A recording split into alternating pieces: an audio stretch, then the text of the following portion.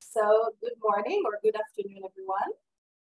My name is Netta Gruber-Perry, and I'm happy to welcome you to the launch of the Israel Innovation Authority's International Health Tech Collaboration Program, which offers an opportunity for Israeli health tech companies to conduct joint R&D and pilot projects in collaboration with leading health centers around the world.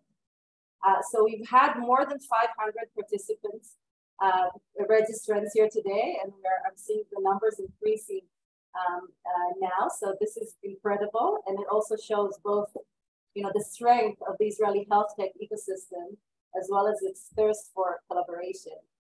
So I would like to thank our great partners at the health centers, the participating health centers, for their continued support and interest in Israeli innovation. We have with us the Charité, Hartford Healthcare, Mayo Clinic, the Northern Health Science Alliance, the NHSA, and Thomas Jefferson University Hospital.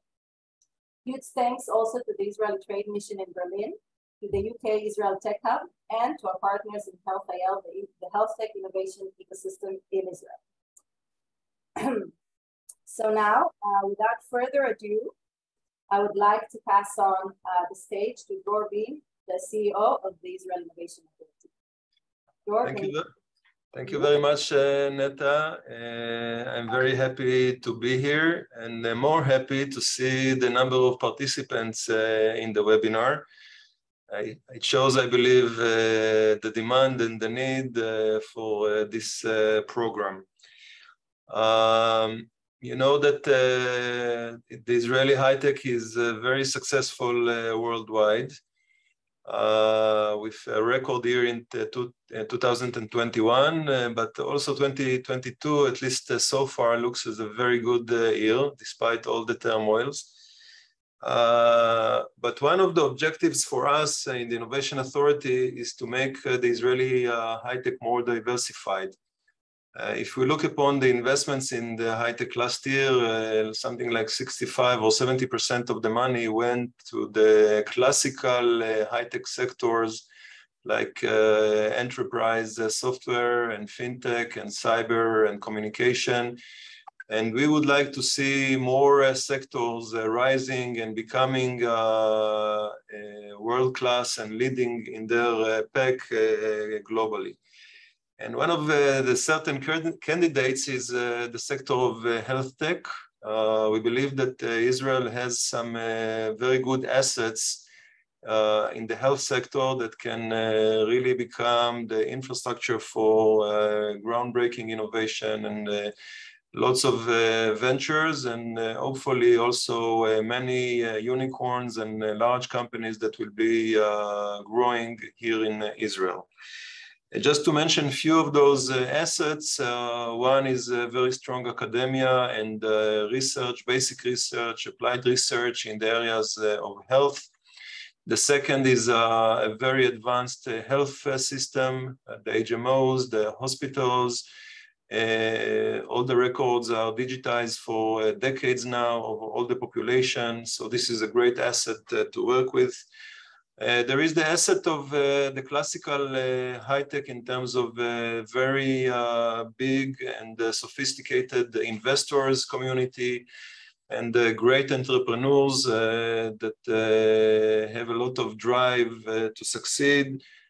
So all of those are very good grounds for entrepreneurship, for groundbreaking ventures.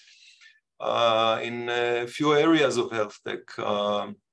Obviously, there were successes in pharma, in medical devices. We in the Innovation Authority believe a lot in bioconvergence, the convergence of biology or life sciences with software and electronics, creating, I think in this case, only the imagination is the limit, things that are very hard to imagine. But anyhow, it's not enough to create ventures. Those ventures also need the ground to scale up. And this is one of the purposes of this program, the ability to do pilots in leading medical centers abroad, in order to have the first experience, the first customer, learn from this pilot, improve the product, and then scale up. And this is why we believe this program is a real opportunity for Israeli companies. I'm very happy that we managed to partner with such leading medical centers. I think Annette already mentioned the names: Charité, Hartford, Mayo Clinic, Thomas Jefferson University Hospital, the NHSA from the UK. So really the best places anyone can think of to pilot a new solution, a new product, a new technology. And I believe this is the reason for the number of participants on this webinar. I want to thank these partners for their willingness to work together. I'm sure they will benefit from this partnership as well. So I would like to wish everyone success. It's going to be a very competitive process, but I'm sure the outcome would be great. So good luck and thank you very much. Thank you very much, Dror. So let's get back here.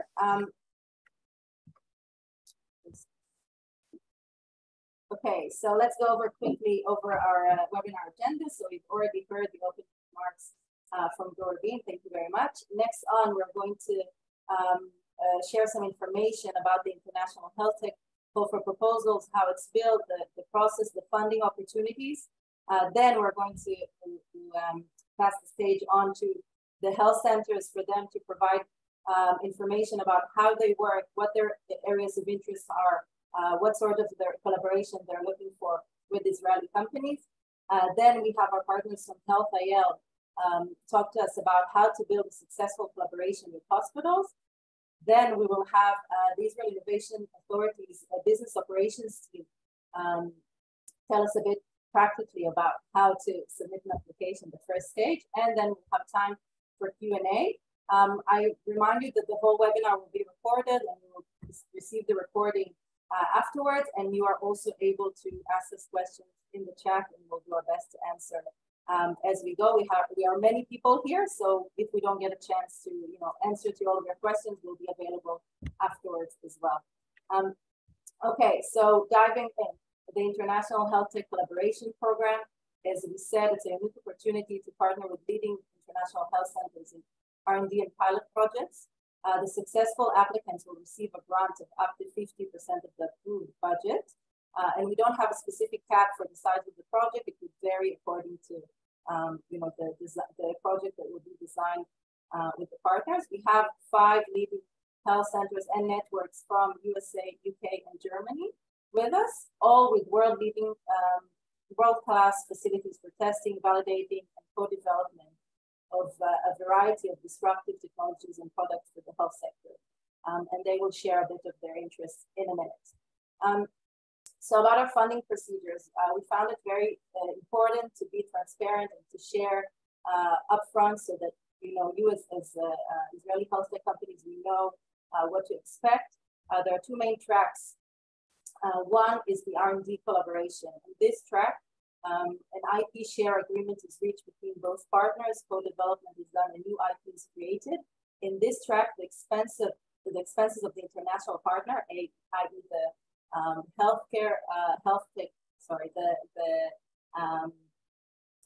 the international health center cannot be approved as part of the budget submitted to the Israel Innovation Authority's funding. So we can later on give some examples for expenses that can be approved and cannot be approved, but it's important to highlight this up front. Then we have a second track. This is a pilot collaboration track. So here, no new IP is created. There is no joint development, but rather the Israeli company is coming to test and to validate its own existing technology, and it maintains IP ownership.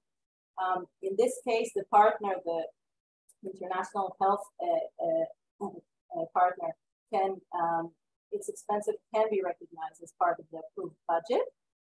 It will be regarded as a subcontractor, and again, will have no IP ownership. And when 10% and more of the approved budget is used by the Israeli company to fund the subcontractor expenses abroad, Then the Israel Innovation Authority percentage of support for budgeting for the subcontractor expenses shall not exceed 30%. I know it sounds a bit confusing. Again, if you have specific questions for us afterwards, do let us know, but this is kind of the framework for funding. And now I want to pass on the stage to Alan Hoffman, my colleague at the International Collaboration Division, to present the process and the timeline. Alan, please. Hi, Neta, thank you very much. So about the process of this call for proposals, we are opening the call today, and the call will be part of two phases of application or submission. The first one is the express of interest submission, the EOI that you need to submit until the 14th of November, 2022. This form, it's a 6 pages form where you need to summarize the proposal of an R&D or a pilot project in partnership with one of the health centers. And then there will be a process of pre-screening of the proposals by the health centers, where they're going to decide with which one of the companies they're willing to pursue this kind of partnership. And the results of this process will be until February 2023.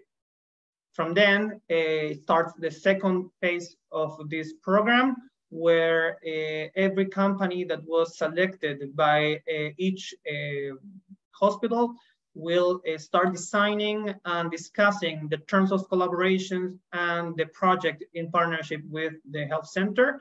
Will also write and design the business plan, the milestones, and the project and the submission of the full proposal to the Israel Innovation Authority funding, that the deadline is the 21st of June 2023.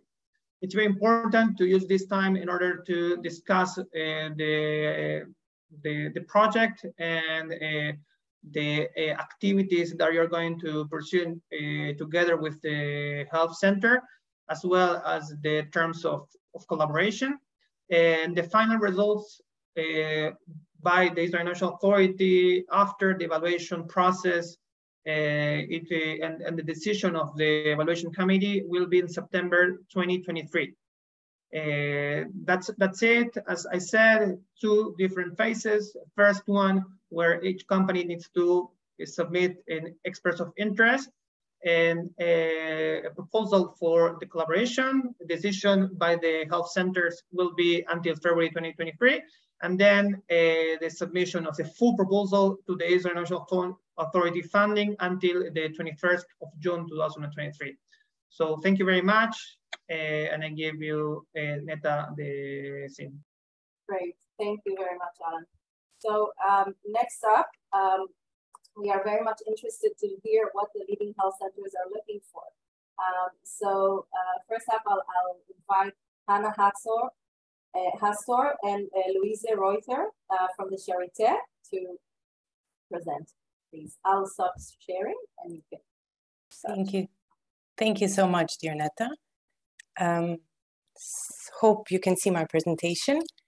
So, okay, perfect. So dear IIA, dear cooperating partners, dear startups, it's really a great pleasure to be a part of the second call, since through the last call, we have really experienced that Israel is truly a country of innovation.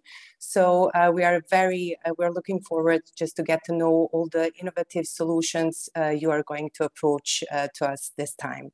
So my name is Hannah Hastor, and as Neta already said, along with my colleague Louise Reuter, we are going to guide you today to the institution of Charité and through the support that we can offer you in this project. Sorry, it's... Oh yeah, okay, now. Sorry, it's just up. So let me just say a few words about the Charité. So we are the largest university hospital in Europe. We have 17 centers so that research, teaching, and patient care can be better organized. We also have 100 clinics and institutes that work within these centers and cover the entire range of modern medicine. Among of these 17 centers, 13 centers have their focus on patient care and 4 centers have their focus on research and teaching. And as you can see, we have 4 campuses in Berlin, and the centers are mostly organized across the locations. There are some facts that represent our activities in numbers. I think the most important number in this setting is to say that we have more than 4,000 scientists and doctors who work over 1,000 projects, working groups, cooperation, and the main goal is to advance the forward-looking developments in the field of medicine with the highest standards of quality and sustainability. And if we're talking about quality, of course, we're proud that the Newsweek ranked us as the 5th best hospital of the world and the best hospital in Europe. So in case you decide to work with us, at least as the Newsweek said, we're going to be a good partner. So, of course, we are focusing on some areas, as you can see on the slide, where a high priority is given to research areas that offer interdisciplinary approach and close integration of basic and clinical research. So as I said, Louisa and myself, along with our colleagues, are going to try to support you in our best possible way through this project. And we are a part of the Berlin Institute of Health, where our guiding principles are to improve the prediction of progressive disease and development of advanced therapies for unmet medical needs. And of course, we provide excellent service and highest quality for the benefit of researchers who are conducting or applying for clinical trials at the Charité. I would also like to say a few words how this partnership started. So the partnership is an outcome of a long-standing cooperation between the Charité, the Berlin Institute of Health, and the Israel's Trade Office in Berlin. So back in the year 2009, the head of the clinical research unit, among others, signed a memorandum of understanding, which actually stated that exactly this kind of projects and collaborations are going to be supported by the Charité. And there's a quick number that, for example, from the last call, we had 4 contracts with the IIA-funded startups and a very high general satisfaction rate from the PIs. So to get further insights of the support that we are going to offer, I would like to ask my colleague Luise Reuter to continue with the next slides. Yes, sure. Thank you very much. Hannah, I hope this gave you a good impression about our work and what we can offer you as a clinic and as a research center. Let's have a look at the focus areas of our call in this year. We are looking for digital, mobile, whatever medical devices, new technologies that are for diagnostic or therapeutic purposes. The areas that we are interested in especially are, for example, the advanced cellular and gene therapy area. There, no matter if you develop something for popular or rare diseases, we would be interested in new advanced therapies in this area. We are also curious about things that address the patient journey. So patient-centered research, value-based healthcare, and new approaches for prevention and diagnosis. We also love to see medtech combined with biological or biotech solutions. That would be very interesting. Our special focus is that we would like to set up effective collaborative projects with you. On the next slide, you will see that we have 2 kinds of projects that we can conduct. Here we are. The one is the classical research that you know and that we see often with also with bigger firms. There the contract terms are set. We also can offer something else which is called effective cooperation. So this is especially for research and development. Here we are more free to, or we have more freedom to negotiate terms and costs. This is often the basis for a long-term partnership with a PI at Charité. So this would be something that we really like to work out with you. And in some cases, we can and we will. Let's have a look at the support that we can offer you. I know time is running, I will be quick. Of course, we have clinical expertise here, know-how, patient and data access is very important for you. We will match you to the right clinician. We will arrange first meetings. We will be attending pitches together where you can meet possible PIs. We, of course, also prepare a cost overview. In most cases, we are, of course, here in the study design and study planning. So the cost is a very important factor for you. We will help you with that to get a quick impression. We have an app lab if you need that. We have consultation on the study design. And of course, we supply some kind of a project management to see what is the framework of the study, what does the PI need, what do you need to launch the project together. We also have regulatory support in Charité. We have a special service unit for that. And yes, we will, of course, guide the milestones that we have together. Yes, this is the in-kind support, so to say. I won't go through all of that. You know the timeline. Netta has shown that already. But this is the timeline we are looking at. And we are just about to start. And if you have questions concerning the support or the timeline, I think we have time to discuss everything in the end. So thank you very much. Great, thank you so much, Hannah and Luisa. And now I'd like to invite Barry Stein from Hartford Healthcare. Please, Barry.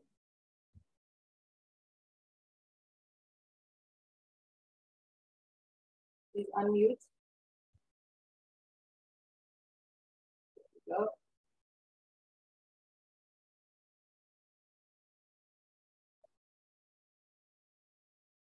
All right. Hi, everybody. Thank you so much for having and inviting Hartford Healthcare to this webinar today.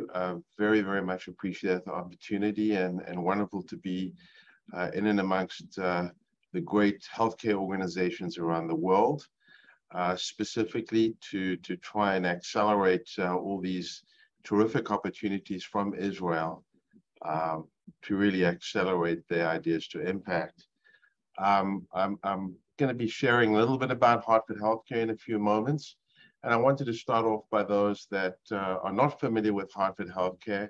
We are the largest integrated healthcare delivery healthcare system in the state of Connecticut, really spread out throughout the state of Connecticut with multiple hospitals, freestanding imaging centers, multiple institutes, and multiple points of access.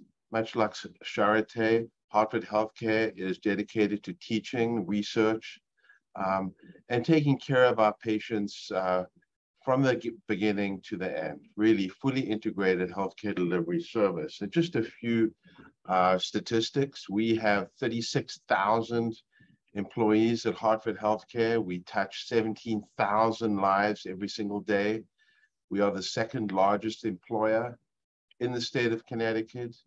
And we have over 430 locations across Connecticut that really provide all different kinds of care, which we're hoping the startups may be interested in engaging with. So our vision is pretty simple, and our North Star, and that is really to be the most trusted for personalized coordinated care. So everything we do at Hartford Healthcare is focused towards achieving that with the following underpinnings. Quality and safety are our imperatives in everything we do. We want to enhance wellness and engagement with our patients as well as our clinicians. Improving healthcare access is key. Driving affordability for our community and our patients is key. And of course, ensuring health equity. So that's really the North Star of Hartford Healthcare and really drives some of the reasons why we are interested in innovation and some of the focus points for our innovation. So how does Hartford Healthcare leverage technology to achieve the vision? And we're hoping that the startups can get a flavor of what it is we do in our approach to innovation and to digital transformation to achieve this, these goals.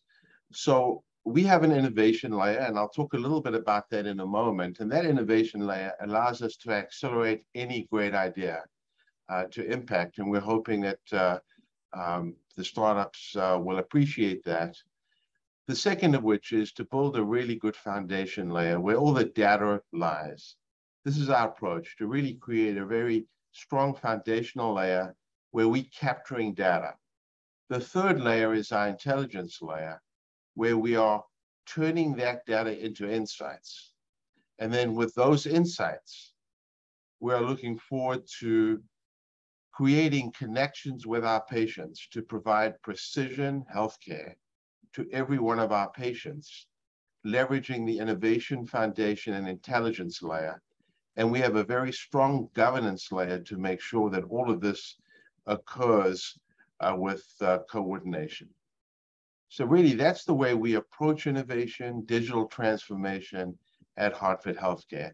So I wanted to talk a little bit about the innovation layer to help startups understand the ecosystem that you had been engaged in as partners. So our goals of innovation at Hartford Healthcare are to create a frictionless healthcare ecosystem where startups like yourselves can accelerate your ideas to market. We really want to catalyze a culture that attracts the best entrepreneurs.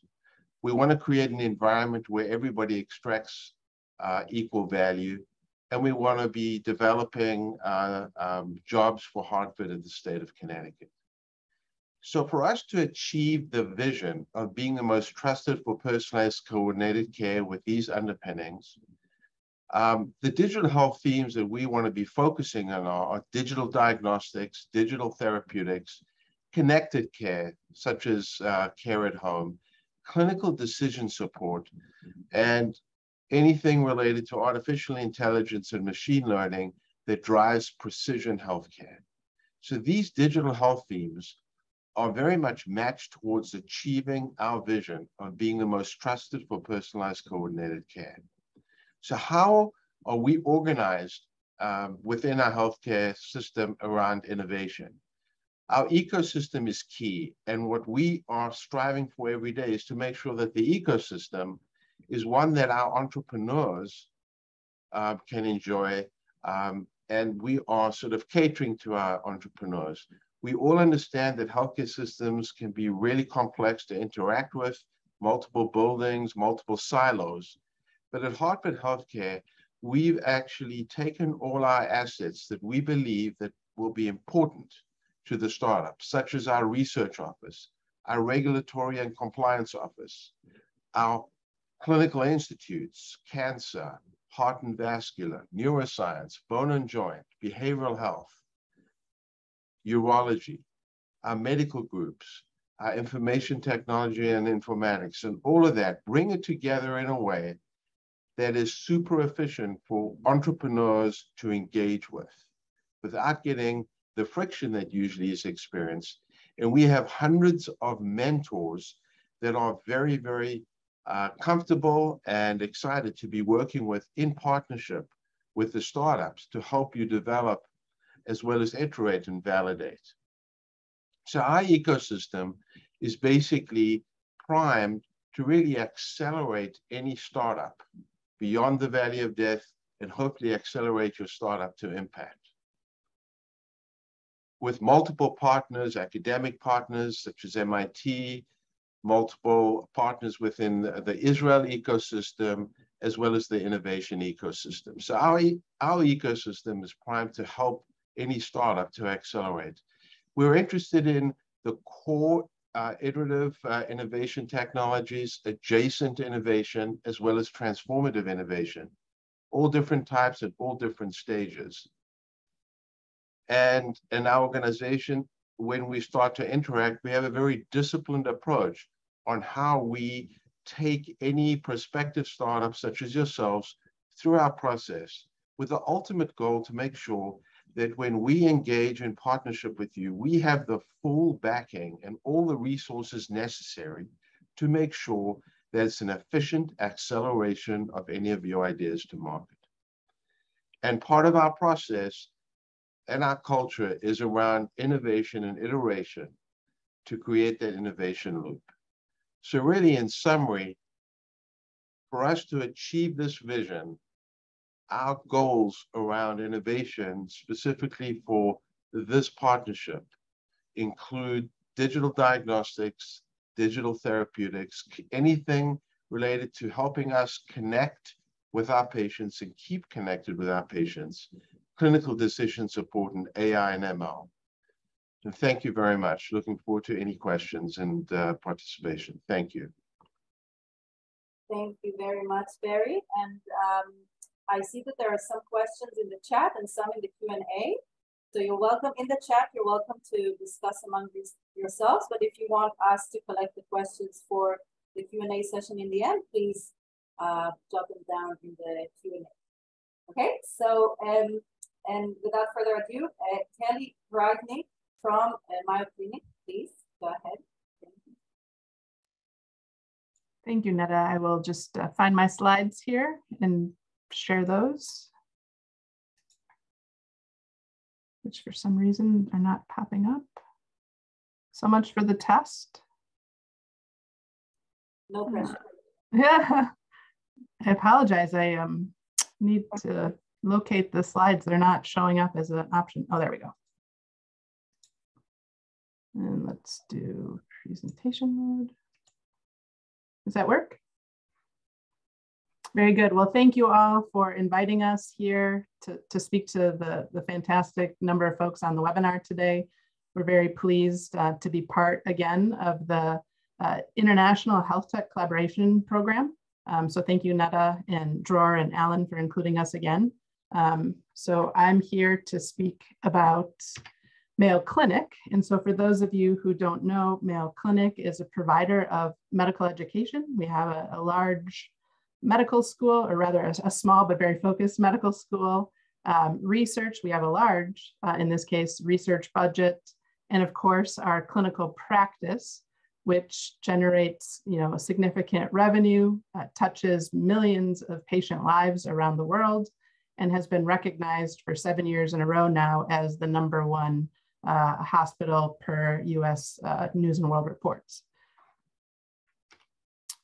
Our group that I'm part of, and my colleague Jackie Armstrong is on the line as well, Mayo Clinic Ventures, is the office that manages Mayo's intellectual property portfolio, as well as any relationships that involve co-development or intellectual property or opportunities to work with early stage startup companies like those who might be on the line today.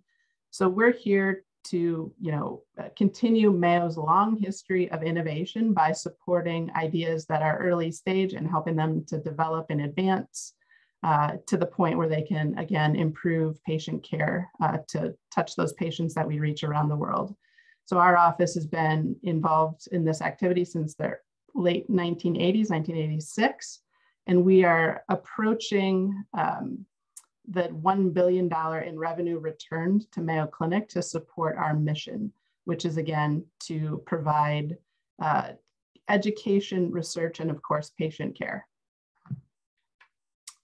So in terms of how we expect or would like to engage with companies under this program, We are focused on the R&D collaboration aspect as opposed to the pilot program. So we're really interested in co-development opportunities, which we oftentimes refer to as know-how agreements, where we engage a clinical or research expert to work hand in glove with the company in developing some aspect of the pipeline of products and services that the company is focused on. We do this many times. We do about 150 agreements every year, and probably half of those are of this flavor. And when we have those types of IP-based or co-development relationships with the company, it opens the door for us to consider investment opportunities. So we manage through our office a collection of angel investment funds. We have probably somewhere between $20 and $30 million under management in those funds. And then we also have a $250 million venture co-investment fund, so that when we advance to the point, or rather the company does, that they're raising a Series A or Series B with a qualified lead investor, we can consider co-investment as well.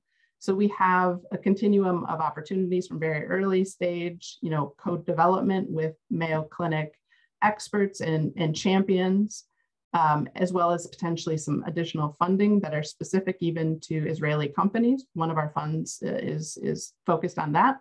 And then as projects develop and the company continues to grow, we have the opportunity to consider venture co-investment as well.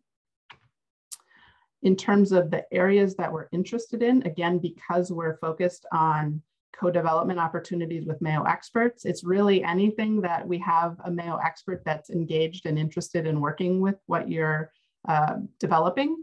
And so that could include, much like Hartford, our digital focused technologies. We have what's called Mayo Clinic Platform, which is how we're participating in and helping to lead the digital transformation that's occurring in healthcare.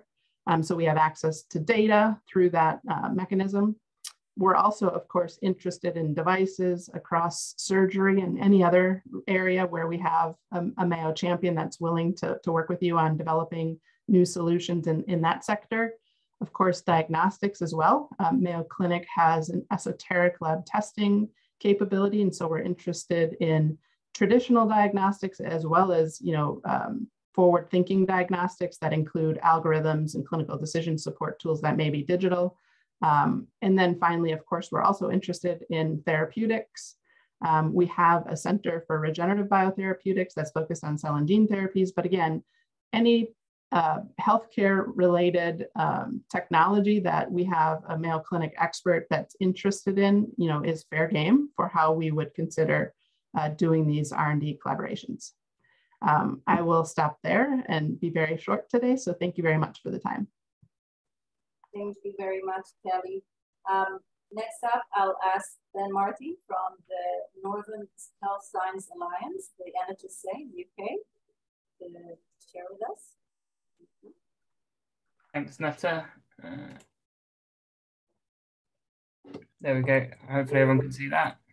So thanks everyone for joining the webinar today. And I just want to say we're really delighted to be joining this program for the first time this year. And thanks to Netta and the team at the IIA for working with us and bringing this all together. So I'm Ben Martin, and I'm from the Northern Health Science Alliance, the NHSA, and I represent a health partnership for the North of England, which is that section of the UK.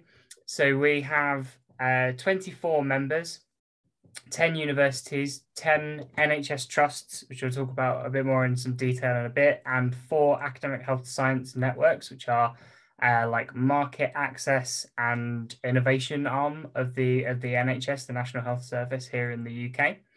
And we represent all of those members as one of the largest life science clusters in the UK and part of the UK life science cluster, which is one of the largest in the world.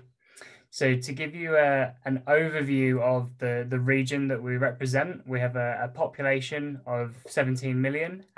We cover roughly just under twice the square kilometers of Israel. We have a very broad mix of urban and remote populations, And the North as a separate country would be the 10th largest economy in Europe. Last we did the data on this. And our members came together 10 years ago to represent that life science cluster. So we have 130,000 graduates from life science subjects every year.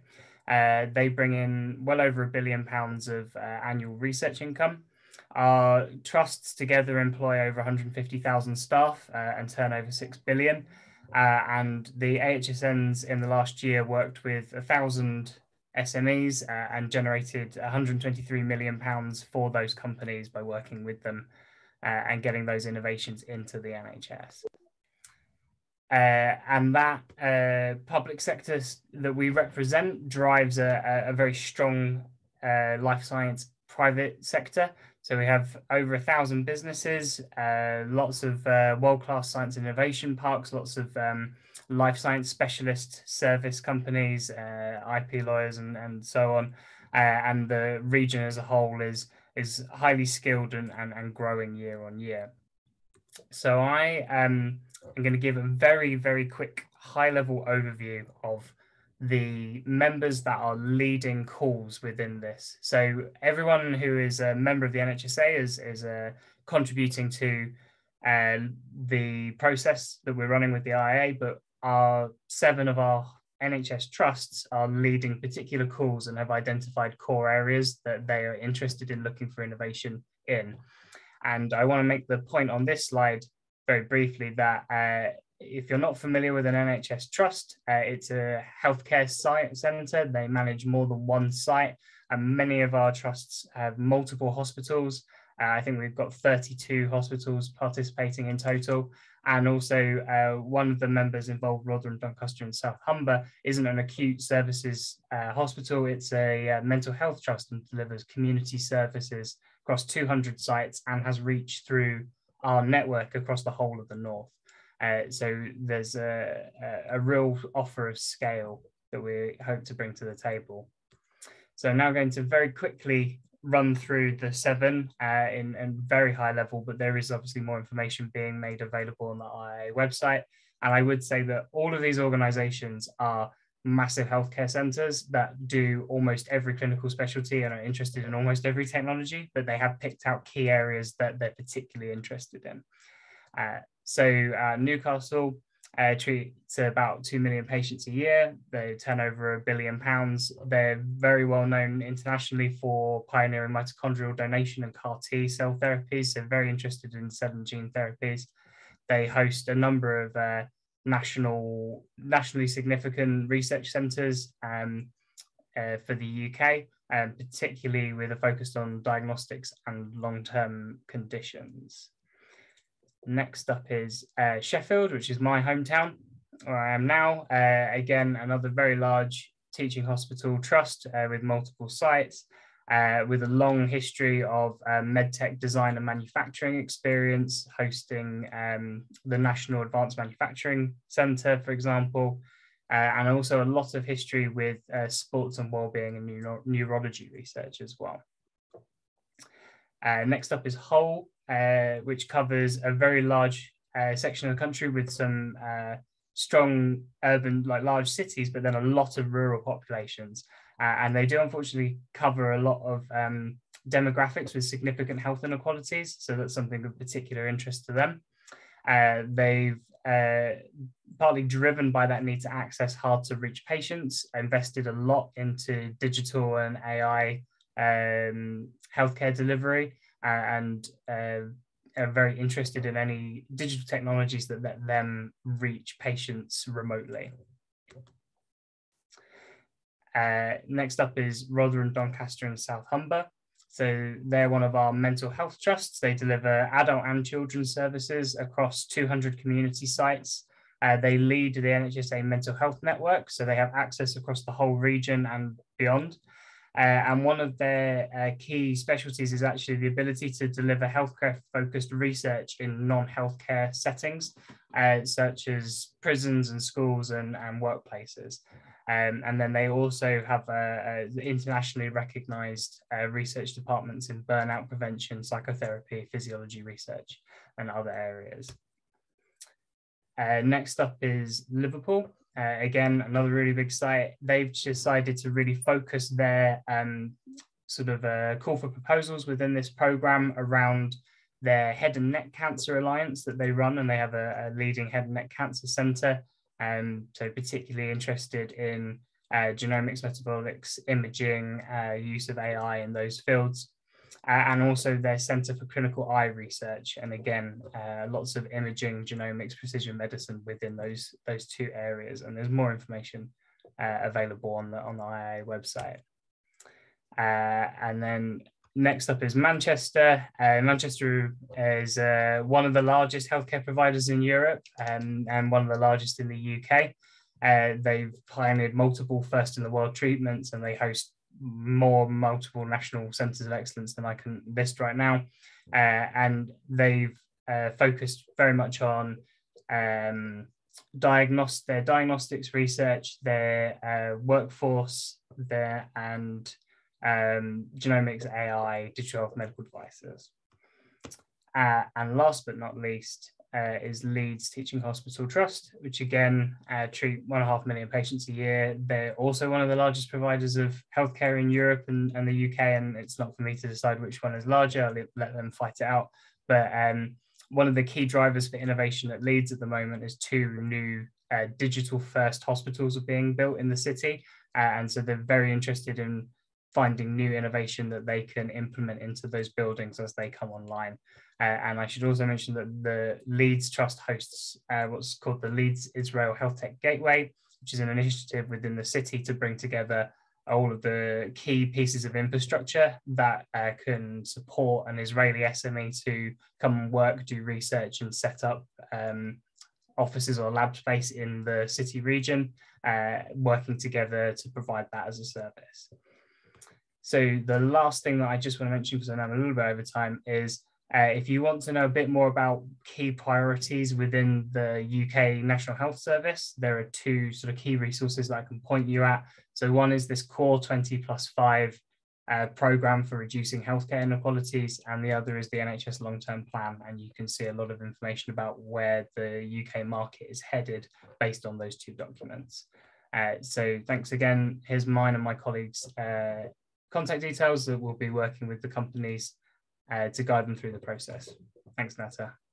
Great, thank you so much, Ben. And I remind you that all of this information will be shared with you after the webinar, as well as the links to our calls for proposals and in Hebrew and English, which are on our website. So last but certainly not least, I'd like to invite Zvi Grunwald from Thomas Jefferson University Hospital. Please, Zvi, and Alami will be sharing the slides for this.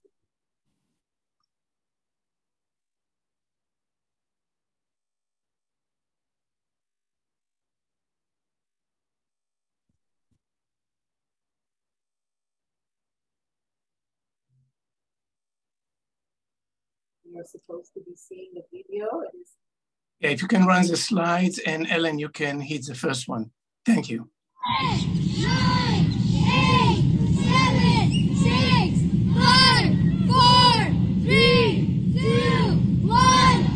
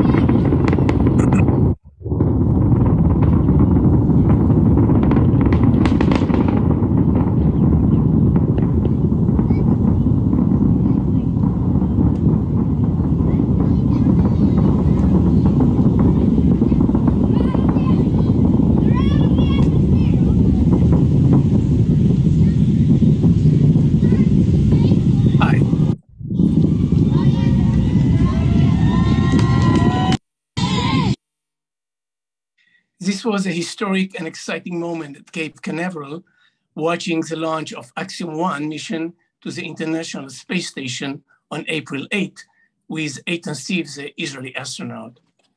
The sight, the sound, and the heat wave were incredible.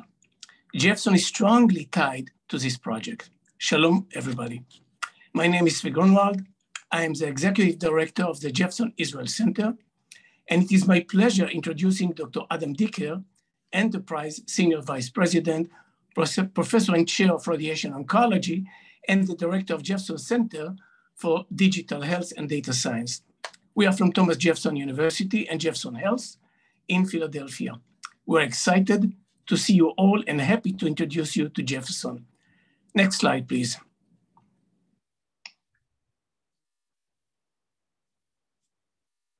Jefferson is showing a trajectory of tremendous growth in the last 9 years, as you can see here. Our revenue has grown to more than $9 billion.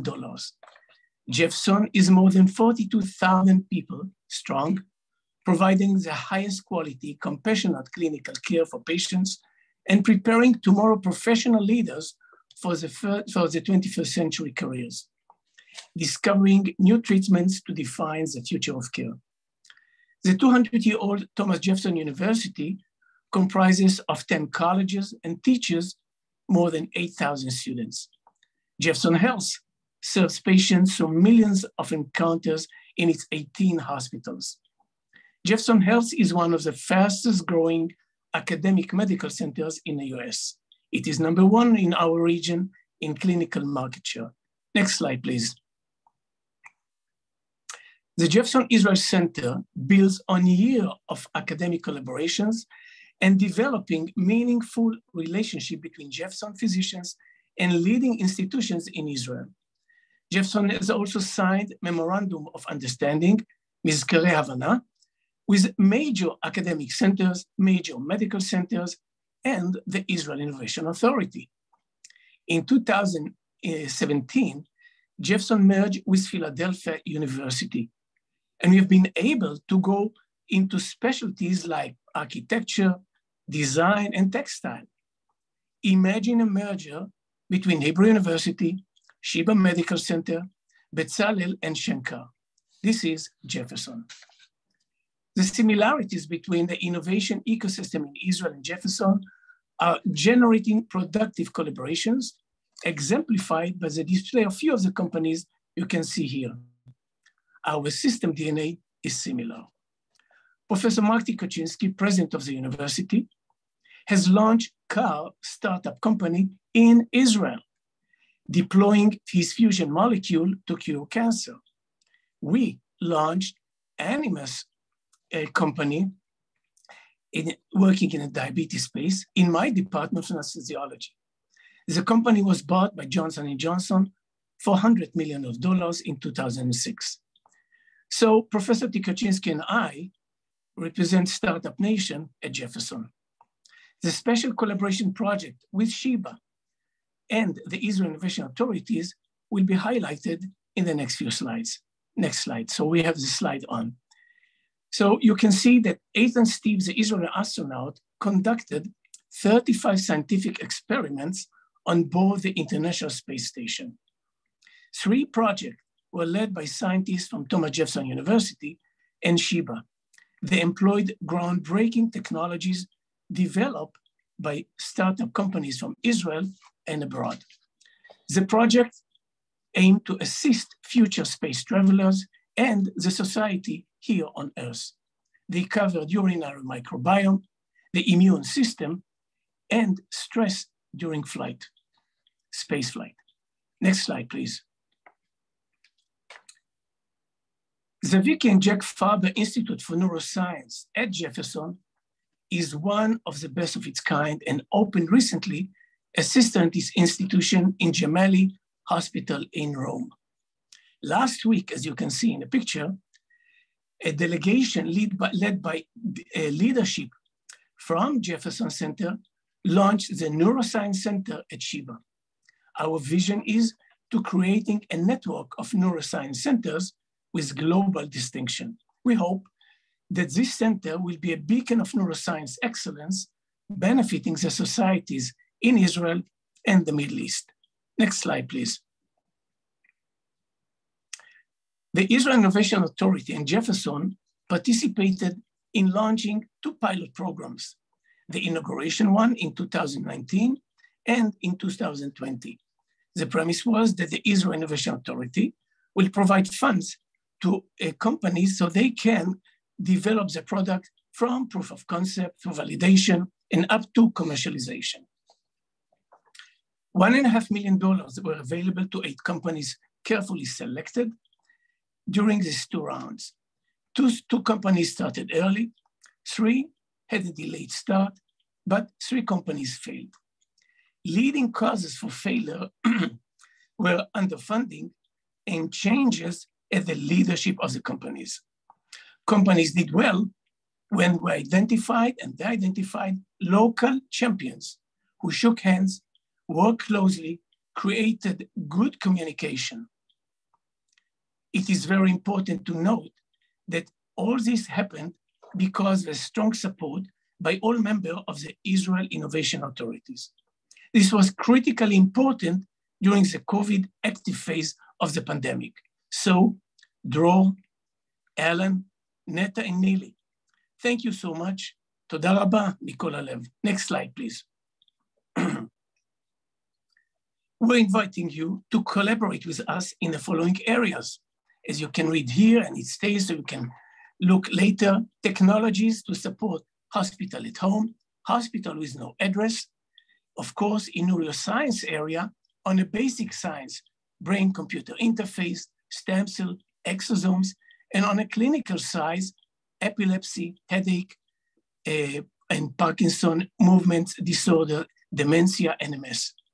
Mobility solution and mobile health, health information technology, clinical decision support and team management, telehealth, digital prevention, diagnosis, treatment, and rehabilitation, and biomaterials. So this webinar, with a strong presence of the innovation industry in Israel, speaks volume that we have embarked on the right track. בהצלחה לכולכם ולכולנו, שנה טובה, להתראות. Thank you. Thank you very much. So we all have a lot to think about, but next up, I'd like to invite our feature from Health.il, Israel's healthcare innovation ecosystem, to provide us all with some relevant tips on how to build a successful collaboration with hospitals. Thank you, Yoav. Hi, thank you, everybody. I'm going to share my screen.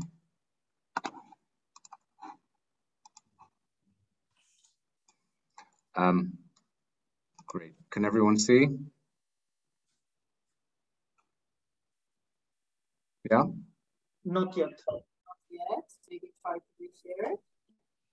Now, yes. Great. Okay. So I have a short amount of time and a lot to cover. I'll begin at the high level. Health.il is an organization that works on the complexity and the challenges and the issues of integrating innovation into healthcare. We all know it is extremely challenging, and our approach is to kind of unpack these challenges from all perspectives in order to understand how to best foster innovation and how to integrate it. We do this in 3 ways. The first is that we really build the infrastructure for innovation management as a practical tool and as a practical practice within healthcare organizations. From this leads to actual effective collaborations between healthcare organizations and startups. And at the highest level, we need to think about policy and infrastructure and regulation affects this, which is how we also try to kind of wrap this from the governmental perspective. High level numbers, we have over 1,100 startups in our system at all stages. We really try to help everyone. We work with every single healthcare organization here in Israel, more and more abroad.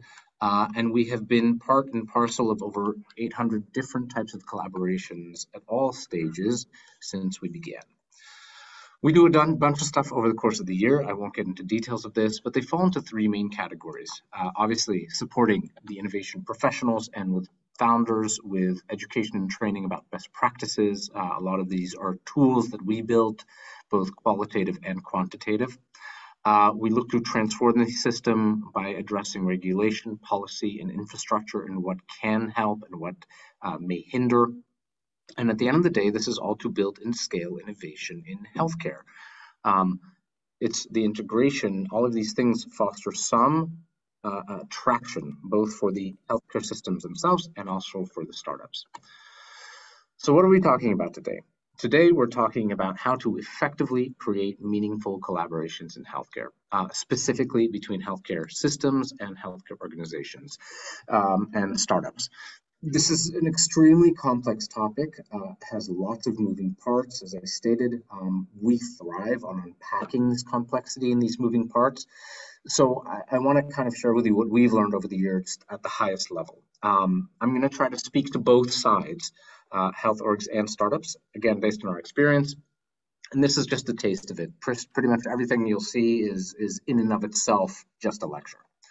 So at the highest level, there are three kind of steps that we want to look at. We want to try to find a practical way to move from an initial meeting to some form of initial collaboration to some form of implementation. And how do you transition from one to the other?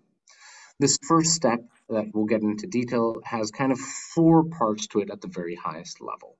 The prerequisites before you even begin, that challenge and solution fit, how to assess, and how to create some form of structure for that collaboration, right? And collaboration can be anything from research and observational study all the way to pre-commercialization trials. So the prerequisites come from both sides, right? And these are things that we feel that health organizations and startups need to consider individually before attempting to foster some form of collaboration. Health orgs really need to think about their strategies and goals, but also their value add, which means how they can actually operate, what they do and what they cannot do, right? They also need to think about their economic incentives, what really moves the needle for them. And finally, they need to think about the resources. What can they bring to the table for something like this?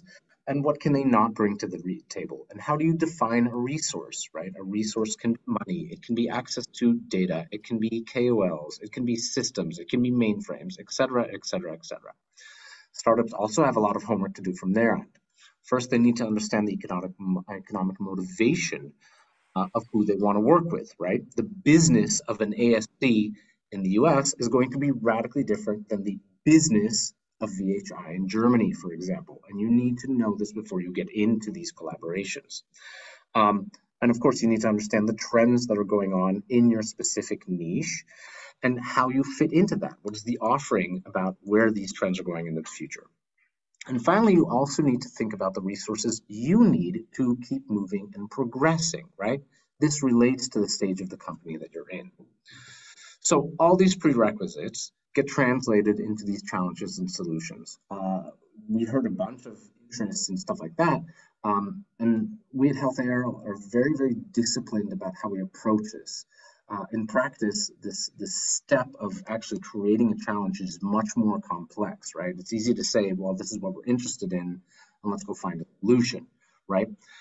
The reality is that health organizations should translate these strategies and goals into an actual concrete, tangible challenge that needs a solution. The way they operate and the resources they have or don't have can already create effectively a solution framework. This means what the potential solution can look like, right? And health organizations can already kind of formulate this beforehand. And finally, the resources, what they have and don't have, they can already kind of assess what the other side needs to bring to the table in order to create a successful collaboration. Startups need to do the same. Their offering is the solution, right? And their value proposition. And what resources they need will dictate the type of collaboration they want to do. Now, here's the key. These things are aligned. Obviously, the challenge should match the solution. But the solution framework that the health organization has in the back of their mind should also match the value proposition of the startup. And the resource gap that the health organization has, meaning how they operate, should match the collaboration preference of the startup.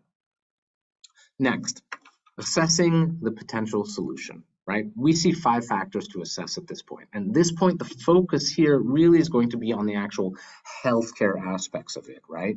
Obviously, you can think about the money and whatever, but let's just talk about the health. We see kind of 5 main big areas that health organization needs to assess, right? And again, this is with regards to a specific predefined challenge. It is the responsibility of the startup to demonstrate value according to these 5 things, again, with regard to the specific challenge, right? Or in this case of the startup, the actual solution. After we do this and we find something that both sides like and can work together, then we can move on to building an actual structure for the collaboration. Now, collaboration, again, is very wide, right? There's different types of collaborations, but at the highest level, each and every one of them has some scope of this work, of this project. It has to have a framework. It has to have some type of defined execution. And then you can even start talking about post-collaboration, right? So I do want to point out a couple things that are really, really, really critical to remember at this point, right? There are different types of products. Different types of products will have different considerations across this chain. And as we said, there's different types of collaboration. Different types of collaborations will have different considerations as well. And also that there are multiple stakeholders that both sides need to think about. Right? It's not just the innovation lead. It's not just the head of a department. It is also legal and IT and procurement and maybe the CFO and a bunch of other factors. And both sides need to be aware of the motivations and the operations of these different stakeholders. I just want to give you an example about this. For example, this is a tool that we built, or it's part of a much larger tool that we built for every hospital here in Israel. It is effectively a massive Excel that goes through the 2 slides we just saw about the assessment and building collaboration framework, and it is a big, fat, massive checklist. You can see here that this is just the innovation lead and what they need to look at based on the type of collaboration. Now, this is also going to change or add another layer if we think about the different types of product, right? A purely software device is going to have different considerations than something that is hardware only or implantable. Or is it a short-term implantable or a temporary implantable or a long-term implantable? This same thing we built out for the legal department and for the IT department, each one of them, right? Because each one of them has different aspects that they're looking at when you're doing the collaboration. So let's move a little bit further down the chain, right? And let's talk about the stage between initial collaboration and actual implementation. This is where money comes in largely, right? This is where that situation between, okay, we have a funded collaboration or semi-funded collaboration, whatever it may be, all of a sudden you need to start talking about who's going to pay for these things. I will not get into details about this because each line item here is a whole separate lecture, but I will point out that both sides have things that they need to consider, right? A hospital really needs to think about the switching costs, right? They obviously have something that they're using already. How painful is it going to be to move into something else? The onboarding costs of this, and where's the budget for something like this actually is going to come from? Startups obviously need to focus on validating what they're building economically, right? You need to be able to speak the same language as a hospital, whether it's return on investment, cost neutrality, however it's defined. And for that reason, you really need to think about the monetization mechanisms, right? Maybe it's reimbursement, maybe it's something else, and also about the fiscal time horizons whereby the healthcare organization can see some level of cost neutrality. So, in summary, the two main takeaways I want to give both sides here that we've seen in all of our experience are as such. First, the prerequisites are critical. It's really important before you go into these things, if you want to foster an effective collaboration, that both sides need to come prepared. We've experienced at Health IL many situations where things fall after just an initial meeting because one side or another has not done their homework. Sometimes the healthcare organization wants to progress, but actually does not have the data that is necessary to progress, right? In other situations, a startup wants to progress, but they haven't done their homework and they don't know what they actually need from the hospital. The other areas where we see kind of a gap in creating is in addressing multiple stakeholders. And here again, we see it from both sides. I highly encourage healthcare organizations to loop in legal, NIT, and procurement and whatever at earlier stages. These things can sometimes have a very noticeable effect on creating collaborations. From the startups, this is critical. And you know, I've seen this time and time again. Startups really need to understand how their product affects various stakeholders, both those who touch your product directly, but also those who touch your product indirectly. And remember, at the end of the day, a successful collaboration needs to have some form of mutual contribution from both sides. But more than that, it needs to have a clearly defined mutual benefit to both sides. So that at the highest level is what we've seen. Again, I'm touching at this very high level. Happy to go in depth with anybody. If you're interested in this, every single one of these, we at Health really look to create a practical framework for addressing every one of these steps. So if there's any questions, whatnot, feel free to reach out to me. This is my email, and that's it. Thank you very much. Very much for this very informative session, and I'm sure we have a lot of food for thought for everyone, and luckily we'll have you with us throughout the course of this collaboration project to provide some insights based on your experience. So next up, we are getting closer to the end. We're going to have a short session in Hebrew, so our international partners bear with us, please. It's just very short. We will have Mirit Lari from the Israel Innovation Authority's Business Operations team, providing some very practical information to our participants as to what to do next, how to submit your application to the first stage to be considered for this program. אז מירית, בבקשה. Just to say that after Mirit, we will have a short Q&A session, okay? So again, you can write more. I have some questions already in the Q&A.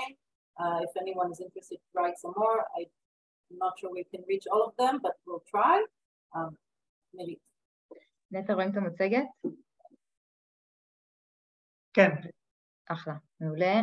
כן, אז אני מירית, רפרנטית של החטיבה הבינלאומית, ואני בעצם ממש בקצרה אסביר על אופן הגשת הבקשה.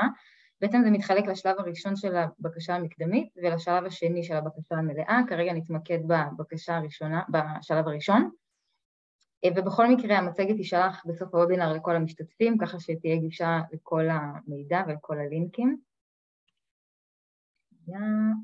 כן, אז השלב הראשון של הגשת הבקשה המקדמית, הדדליין הוא 14 בנובמבר ו-12 בצהריים. ממש חשוב להקפיד על הדדליין, כי אנחנו לא נוכל לקלוט בקשות שמתקבלות אחרי, ומומלץ באופן כללי להגיש לפחות יום לפני, כדי להימנע מעיכובים מיותרים במערכת.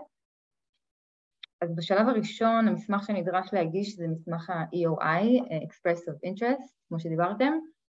בעצם זה מסמך של עד 6 עמודים, זה די קצר, ויש בו שאלות מובנות שצריך לענות עליהן.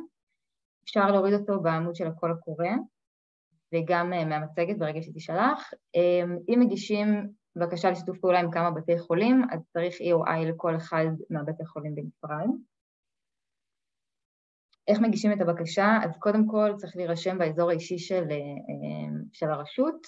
אחרי שנרשמים, וצריך להיכנס שוב ולבחור בהגשת בקשה לתמיכה. שם אתם תידרשו למלא נתונים על החברה ועל הבקשה. בטופס המקוון, ככה זה נראה במערכת. בתחילת ההגשה במערכת המקוונת, אתם תצטרכו לבחור מסלול השלב אתם מגישים את הבקשה, אז אתם בוחרים קרנות דו-לאומיות third F, וכשתגיעו לחלק של הוספת הצרופות, אתם תידרשו להוסיף גם טופס וורד וגם אקסל. עכשיו, בחלק של הטופס וורד, בבקשת המו"פ, אתם מצרפים את ה-EOI, שכבר הורדתם ומילאתם מראש, ובחלק של תקציב בקשת המו"פ, אתם מעלים אקסל ריק, הסיבה לכך זה שטופס המקוון הוא בעצם גנרי, ובדרך כלל אלו שני מסמכי חובה, בגלל שזה השלב הראשון, לא נדרש טופס אקסל, לכן אתם מעלים אותו ריק כרגע. מה שקורה אחרי זה, זה הבקשה נקלטת במערכת ועוברת לבדיקה מקצועית. אחרי זה כל המידע עובר לבתי החולים. הם בעצם בוחרים את הפרויקטים הנבחרים שעוברים לשלב הבא. והחברות שיבחרו בשלב הראשון יוכלו להגיש את הבקשה המלאה, כמו שאן אמר ביוני. יוני 23 זה הדדליין, והתפרסם גם קול קורא ייעודי לכך. השלב השני זה השלב של הגשת הבקשה המלאה, יוני 23, וזה שוב למי שעבר את השלב הראשון, וקיבל אישור מבתי החולים. אוקיי, לפני שמכינים את הבקשה השנייה, את הבקשה המלאה, אנחנו ממש ממליצים בחום לקרוא את כל הלינקים האלה, את הקול הקורא שהתפרסם, את דף המצלול, את נוהל יישום הסכמים בינלאומיים, הוראת מסלול הטבה מספר 1, ואת נהלי הרשות. הם בעצם מרכזים את כל התנאים וכל ההנחיות לכתיבת בקשה מלאה. דף המסלול גם מרכז את כל הלינקים האלו, ואנחנו באמת ממליצים לקרוא בעיון את כל המידע כאן, כי זה יעלה את סיכויי ההצלחה. ובכל אופן, אנחנו נקיים וובינר בהמשך, למי שעבר את השלב הראשון, וזה יהיה רלוונטי לו השלב השני של הגשת הבקשה המלאה. אם יש לכם שאלות שקשורות לנהלי המסלול ולהגשה של הבקשה, אתם מוזמנים לפנות אלינו למחלקת קליטה במייל הזה. לשאלות שקשורות לתוכנית עצמה, אפשר לפנות לחטיבה הבינלאומית במייל שמופיע פה. ואם צריך סיוע טכני במערכת המקוונת, זה כבר מערך הלקוחות עם המידע הזה. וזהו, אני חושבת לשלב הזה, שיהיה בהצלחה לכולם. תודה רבה, מירי. Thank you very much. So we had the session in Hebrew so as to make it kind of more direct for the Hebrew speakers amongst us, but the application, it's important to clarify that the application is going to be in English.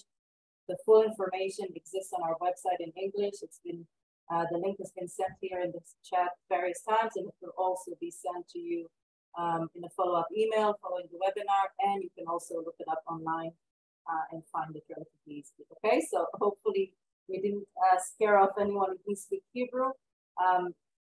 And now we'll have a short Q&A session. So we had some questions here. So I'll read them, and then some of them are aimed at us, and I'll answer them, and some of them at the hospitals. Itzik Levy asked if it is possible to suggest another medical center that is not represented here for a joint pilot. So it's important to mention that this call is, we worked very hard on establishing the collaboration with our existing partners. We value their partnership, and this call is aimed directly at partnering with them. If you have any queries, you're welcome to reach out to us, and we'll see if there are maybe other channels for funding that would be relevant for you, but it's important to mention that this call is targeted at collaborations with our partners. And another question from Paulo was about does the IA require the hospitals to get into a business relationship with the startups that successfully completed the pilot with them? So this is also important to mention that we are focusing here on either R&D or pilot projects. There is no commitment on either side. If and hopefully the pilot is successful and both sides are interested to continue onto another sort of collaboration, we will obviously welcome it, but it's not a prerequisite, and the hospitals are not committed to it. So that's important to mention. Jacob asked if there is an IA program, the Israel Innovation Authority program, that is only for R&D or piloting, or can it be used for testing for FDA regulatory clearance? So again, the focus here is on R&D and piloting, and you can continue on afterwards. And if the hospitals are interested, then they would provide additional support, but we are focusing on a slightly earlier stage. Another question was about the funding. Who gets the funding? How does the funding work? So I'll say a few words to that. The beneficiary, from our point of view, is the Israeli company. The Israeli company is the one that is applying to us. The Israeli company is the one who is going to receive our funding. A part of that funding, as I mentioned in the beginning of the webinar, in the case of a pilot project, can be used to fund activities, services provided by the healthcare partner. Then the Israeli company would receive, again, that funding from us and would then use it to pay the hospital. So we don't pass our funding to the hospitals directly. If you have additional questions, I know this is a little bit tricky. We have very specific regulations. If you have additional questions, feel free to reach out to us about this. Then let's go on to questions about our health part. So Tom is asking, I've not heard anything about blockchain in health. I wonder if it's a feature or a bug in the Israeli startup ecosystem. So anyone wants to answer if you're interested in blockchain in health?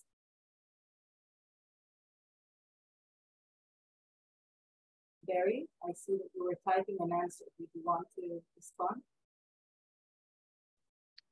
I wasn't going to answer, but seeing that you called me, blockchain's always of interest.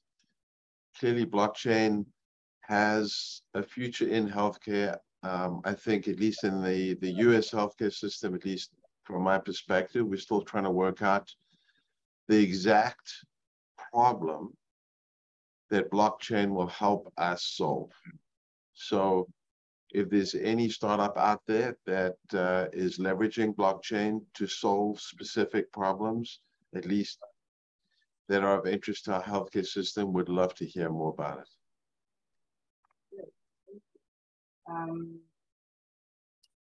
Let's see what else. So we had a question from Amnon to my clinic. You mentioned this, but just to clarify, you accept only shared IP projects, right? You are interested in co-development. Our different partners have different desires. So Kelly, do you want to comment on that? Yeah, so certainly there are opportunities to work with Mayo Clinic on sponsored clinical trials or, standard research collaborations. And to the extent that folks were interested in that, they certainly can pursue those. It just would not involve our office or us working on, finding the appropriate KOLs and helping to facilitate the project, because our group, Mayo Ventures, is very specifically focused on co-development opportunities. And so I know there's a lot of companies that will be applying, and we really have to focus on the R&D collaborations through our group. But to the extent you have connections with other PIs outside of working through Mayo Ventures, it's not that we wouldn't ever do those. It's just that they're not the focus of our activities, and they will not offer the opportunity for co-investment or anything related to our office. So it limits the resources that we can bring to bear, and which is why we're specifically focused on the R&D projects. Thank you, Kelly.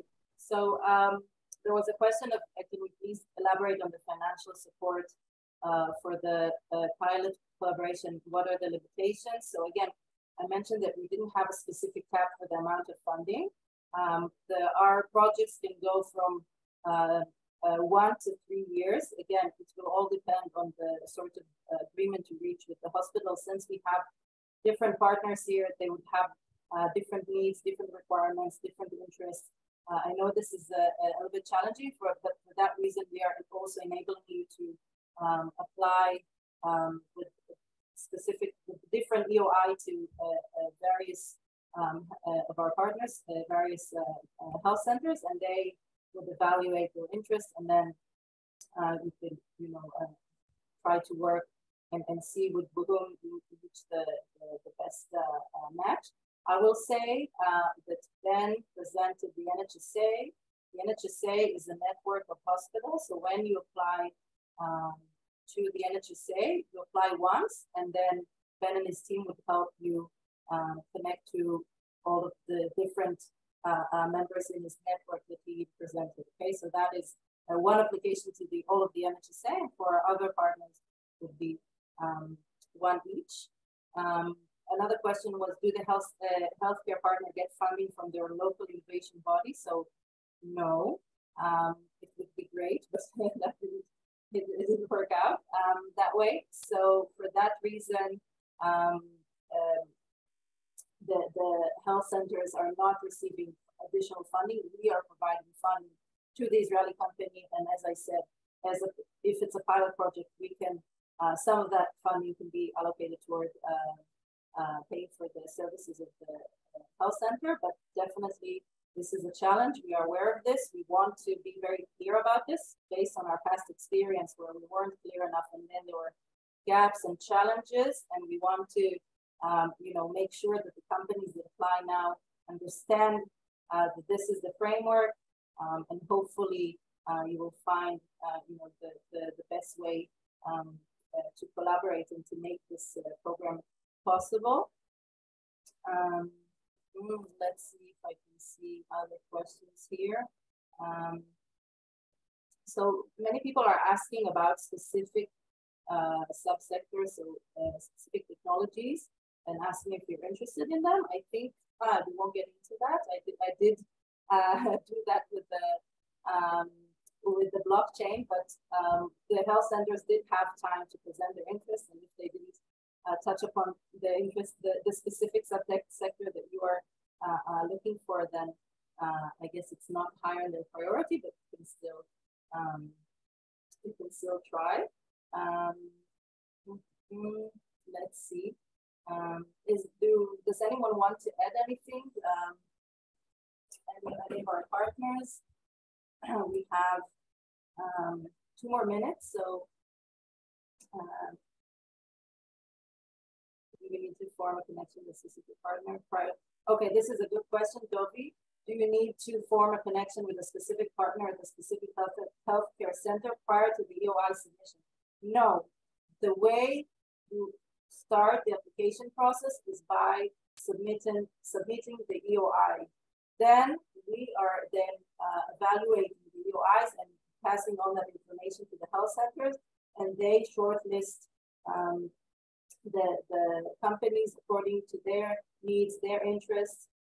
So the way to engage and the way to start the process and to be considered for funding is through applying with the EOI. It's not through now starting to reach out directly to all of the health centers. That would be creating a lot of confusion. What we try to do here is to create a streamlined process that would enable this sort of matchmaking in a more organized manner. I know that I'm also Israeli, we don't like that much, but we are doing our best to create this sort of structure.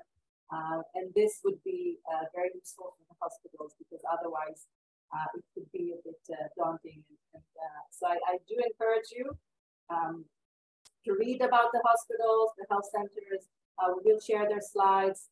Their information is on the website, and the links that we shared here again and again, and we will share again.